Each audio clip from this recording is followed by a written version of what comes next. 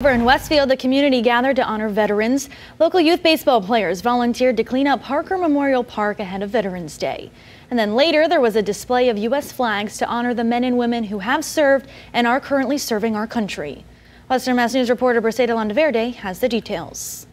Close to 30 local baseball players and parents from the Batter's Box organization came out on Saturday to clean up Parker Memorial Park in Westfield ahead of Veterans Day. It's their way of giving back to the community, and that's kind of what we stress up at the Batter's Box, so they enjoy it. Owner Tim Kelleher tells Western Mass News this is their 8th year volunteering. We ended up getting about 4 truckloads of debris out of here. Local players tell us it's a tradition they look forward to every year. I feel like it's giving back. I feel like it's a big part because, personally, I have military veterans in my family, so, it makes me feel good. And it was a busy day in Westfield. Across the street at the city's middle school, full-sized American flags were displayed across the lawn for the annual Park of Honor.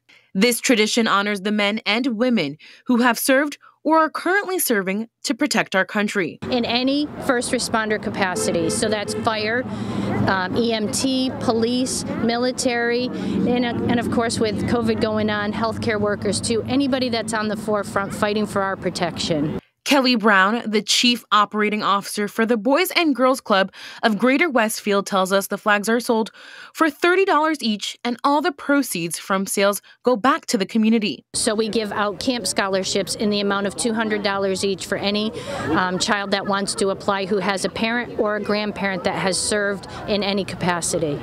Local state leaders weighing in on the patriotic display. And me being a veteran, then, obviously it has a special place in my heart that they're looking out for the military members and helping those programs. And the flags will be here outside of the middle school until Saturday, November 27th. Reporting in Westfield, Briseida Landaverde for Western Mass News.